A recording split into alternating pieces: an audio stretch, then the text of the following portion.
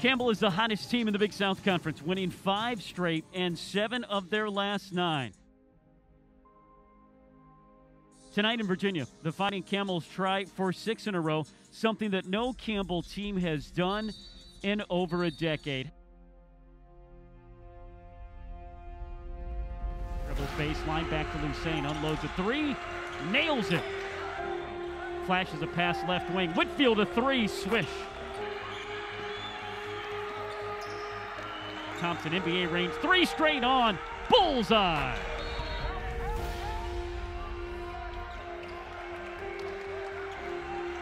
Back to Lusane, another 3 on the way, good! And Campbell will go into that halftime locker room down 6, 41-35. Henderson at the top of the key, over to Messiah, catches, dribbles baseline, reverse layup goes down.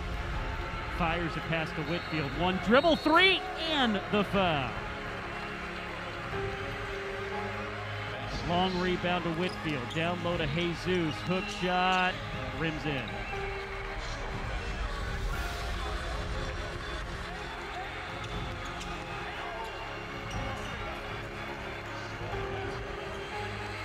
Sets a pick, Whitfield from the elbow, no, Henderson flies through, grabs the rebound, puts it back in from the left block. Back to Whitfield, 3 for the lead, yes sir! Whitfield hits it, Campbell has their first lead since the first half. Double team, Clemens steals the ball, 3-on-1 the other way, Clemens, bounce pass, left side, Thompson, back to Henderson for the dunk. And Campbell coming back from being down 12 halfway through the second half. Clutch plays late from their senior. And a 73-68 victory, sweeping Hampton and giving Campbell their 6th straight win. The last time Campbell men's basketball did that, it was over a decade ago. The Camels on fire.